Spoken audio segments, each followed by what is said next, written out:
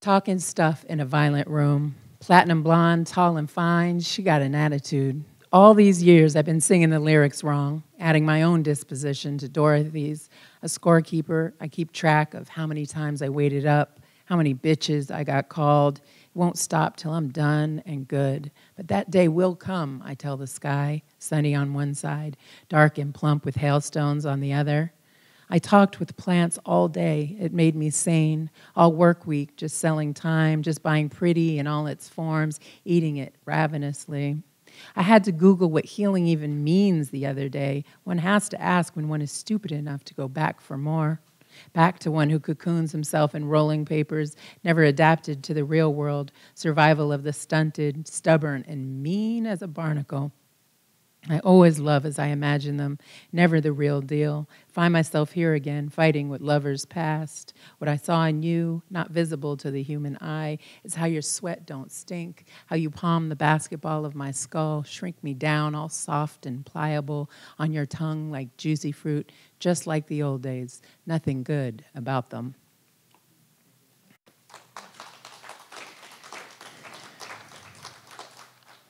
Okay, and then I'm going to go with super old stuff because my dad's been on my mind. What changed when Daddy died? I gave his stuff away, just gave it. Hoarders came, first with pickup trucks, then back with trailers attached. They emptied those storage lockers of Playboy, Penthouse, Scientific American, kerosene lamps, oil painting, sandal-making equipment from the 50s, wood boxes, cardboard boxes, more boxes. And I had him burned in a plain wood box with his old felt cowboy hat and a hand-woven sweater his ditzy girlfriend picked. Dad, lose the bimbo, we'd said, but she lost him instead. He paid on those storage lockers for 30-some years, moved all that stuff up the mountain and back down, his ball and chain. We turned his pistols into cold, hard cash, split it between us like drug dealers. All the real silver had gone to drug dealers back in the 80s, the cocaine years, and we just gave his shit away, his reason for never visiting us, never moving out west with us. His other daughter unclaimed, heaving heavy pieces into the arms of collectors. This is how she experienced him. Through his stuff. It was that or his words, and trust me, his words were even more pervasive. He was a talker, is what I'm saying. Well, these junkmen, they had a big barn, a great big barn to put it all in, said they wished they could have met him. They liked his hoarder style. I did my time clearing paths through car parts and paintings, journals, tractors, snowplows, dogs, and so many damn cats circling food bowls like weed and camel smoke yellowed the ceilings. He held on to broken pieces of his Park Avenue upbringing, reveled in his disregard of it.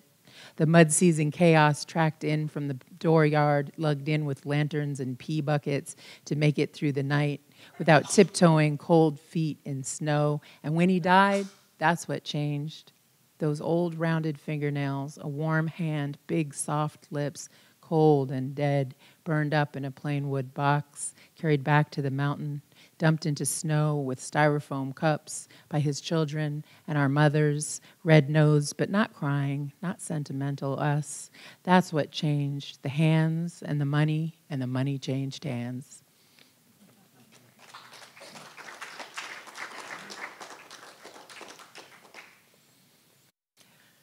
This is my opinion, so please never offer me any. Goat cheese is an abomination. The door was heavy, a loop of twine as handle I often struggled with, falling backwards on the wooden ramp, worrying the fat-sacked gray speckled barn spiders, afraid they would lower onto my head, and the goats running from the barn, especially Bucket with the biggest horns, the meanest disposition. They had goats that chased kids and adults that found it amusing. At Sweet Pea's house, it was hard to get so much as a drink of water, having to stand on something to pump. The bathroom was the whole outdoors, no outhouse or bucket, no electric light or lantern, just grab toilet paper by the door and find a spot, away from the goats and the spiders, which meant surely holding it in all night long and not adding bedwetter to the embarrassment. Each night I sobbed, I want to go home, I want my mom, till dawn. At home, when I thought about spiders, I loud cried till Mom turned a light on. Here, there were no lights and there was no Mom. Sweet Pea's mother wasn't tender like that with me. She'd say, why did you bring her here? She cries every time. The dark was vast, sleeping on the pine floor, unable to see the ceiling's bumpy plaster, windows framed with splintery gray wood, terrible branches swaying in the pitch-black night. There was nowhere to run. It was all fun when we left my house 20 miles away. I had someone wanting to play with me, wanting my company when the adults were all stoned, glazed nods of agreement when I asked could I go. I'd fall asleep riding up over Eagle Hollow, rolling puppy body down tree-lined roads and up the hill, a running start, foot smashing gas pedal to floor from Don's house where the mailbox is and the nearest telephone was. Up the steep part, fishtailing gravel flying against the car. Just when it seemed we wouldn't make it, we'd be barreling across the flat part where the puzzle grass grew and the stone wall led to the gas tank. We rode like a horse. The trees parted at the dooryard and the house tucked in there like a wicked witch. Each time I remembered the terror freshly as if brainwashed to do it again. The barn spiders in the woodshed you had to walk through to get into the house. The whole family, her family, Sweet Pea's family, laughing at me, the scared one, just 5 or 6 years old. When thirsty eyes fixed on the huge mayonnaise jars of milk, I made the mistake of expecting cold cow milk. Instead, the gamey shit taste of goat filling my mouth, causing me to retch. Inescapably fleshy and warm like their tits, scary like their horns, impossible to get from my mouth. The dirty taste of animals that ransacked the house, strewing clothes as they munched, knocking jars of food to the floor, spreading it around while shitting and giving side-eye, a fuck you, but more sinister. I'm grown now. The goat guy is my stepdad. They've long since got electricity and running water. I love 1,000-day Gouda almost as much as sex. But people, please, what's with the goat cheese? I don't want it on my salad or looking tempting on baguette. Goat milk tastes like helplessness and fear, like licking the barn's dirt floor, the twitching tail and shifty eye. Don't talk to me about goats or goat yoga or goat cheese, even if it has a creamy French name.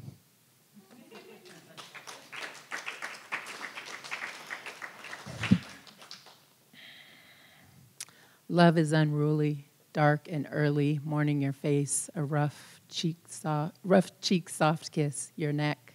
I'm crying in the car. On podcasts, the artist speaks of painting black bodies, of fame and ego. I think of all the colors in your skin, how I long to polish the red tones, sandalwood sweet. The artist has the last name of a man who beat me up. You would never hurt me, but I am hurt by you. Brilliant and incarcerated, braggadocio should be yours. Art is your bone structure. I think about your wrist, that small mark of beauty, you rising to the hoop, intelligence that transmits physically even, unlike my own awkward. And still, you get me, you got me. I consider jailhouse marriage a future of separation. Isn't that what it's always been? Whichever two people locked up by fear and capitalism. The artist speaks of desire. You and me, we see each other, ageless and without shame.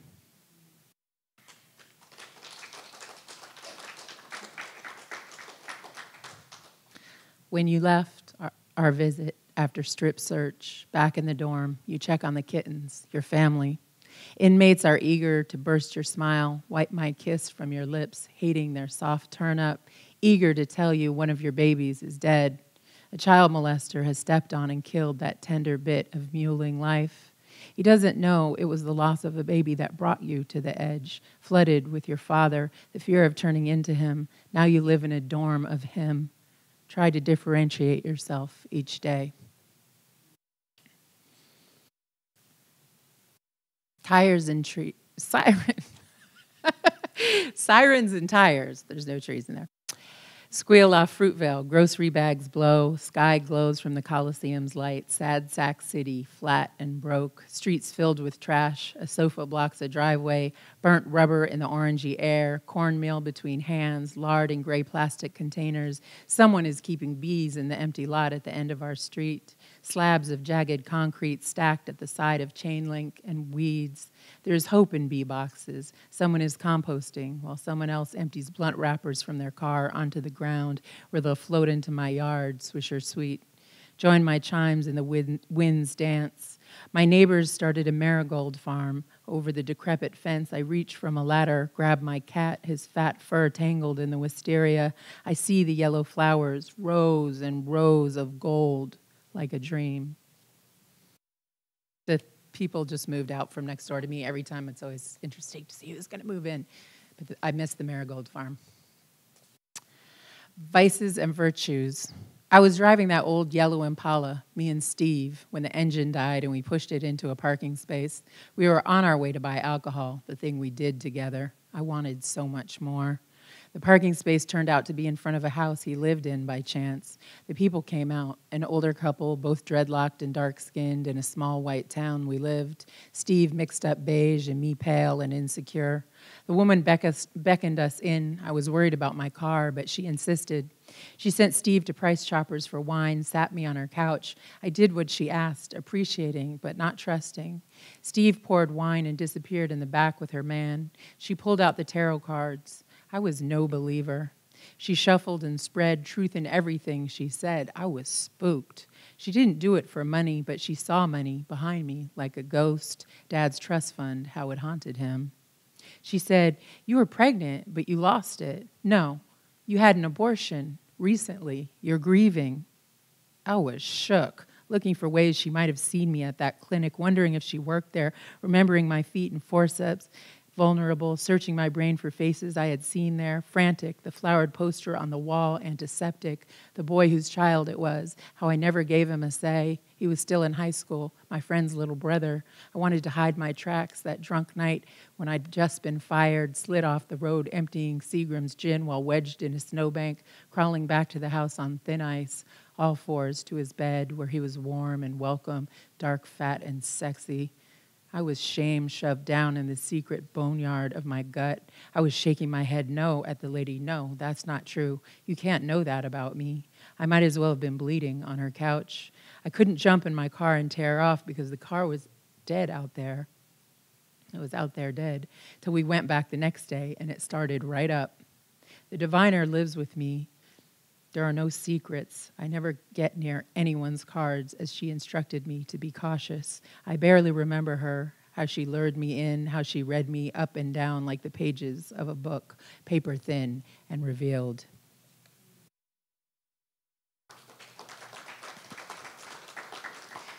Probably should have printed some better copies. Smolder. I used to buck the system. I used to hide behind youth. I used to break it off. My heart Himalayan sea salt, my platelets tectonic, my hips shifting to accommodate babies and lovers, aching wide open and bruised where he grabs me.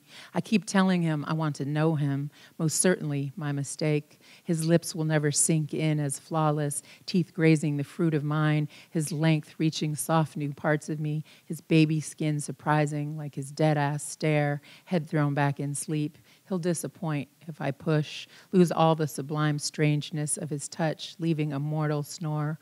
I tell myself, leave it, like training a dog known to carry on with a bone till I've bitten my own tongue. I keep dating lesser kissers, lesser liquors, just to pass the time. I used to piss barefoot in snowstorms, walked a mile uphill and down. My no look back 3,000 miles long and lasted lifetimes, made of grit and maple wood, my backbone the frame of 57 Chevy. I'm heavy, have wings and cat's eyes, red lips that sink ships, leave landmines behind. I'll fall in love 1,000 times in one late night, hate him the next day when he fails to call. I'll stand up swinging, bow out quiet, lower rage to simmer, spoon slowly and open my hungry shell for each of them. I'll offer pink and tender flesh, so easy to ruin, so difficult to repair.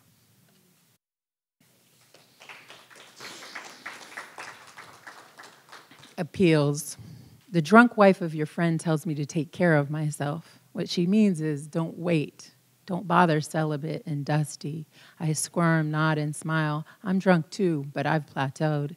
Wonder how you'd feel to hear this, even though she says those are your words from their visit. They're not your words on mine. I'm okay, I say. Not really.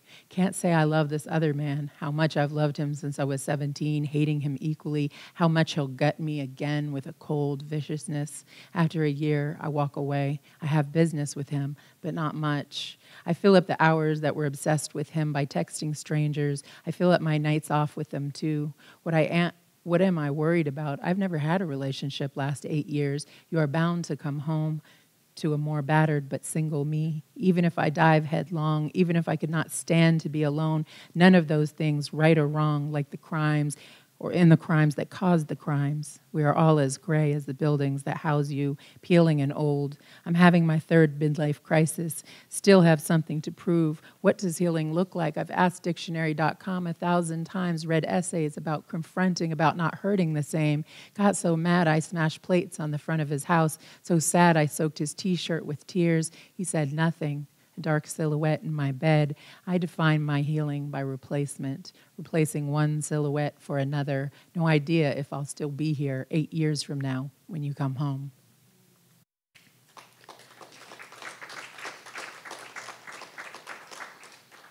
Okay, so I'm going to read just one from Collapse and leave it at that. I was also thinking about this week and gun violence, and I'm just going to give you some. Jihad live tweet. People are getting stupider, angrier, my-face lynch mobbers coming out the woodwork, typing their idiocy into the stratosphere, coming stewed up and strapped up to a Ferguson near you. Face flags and fake news, a reality show called Election. War said, the world is a ghetto. Malcolm said the chickens would come home to roost. Push so long they'll show up on your doorstep, wolves at their heels. This world is a scary place. It ain't virtual, but it is playing out on a PlayStation near you. All those Call of Duty games make good marksmen. If the pretty girls don't want to fuck you, boot up, mask up, arm yourself, shoot them. Shoot them because they got more pussy, or they have pussies, or they called you a pussy. Shoot them because they wouldn't give you any. All blonde and carefree, all full of food, sex, and death metal. They too bought a dream on a television set, built in a prison, beamed it out to a bulldozed village, sold the bulldozer and the bomb to the dictator who replaced your heroes and unions with Blackwater Walmart factories, replaced your schools and yards with rubble. They will not welcome you to their land of the free. They will send contractors to make more money off you while you climb from under the wreckage they dropped. So much ammunition. When you tripped and fell, they accuse you of strapping the bomb to your belly. Thing is, you never even left East Oakland, and they had a story about a replica pistol awfully fast. I'm starting to realize the whole world is a ghetto, and the chickens are coming home to roost. Thank you.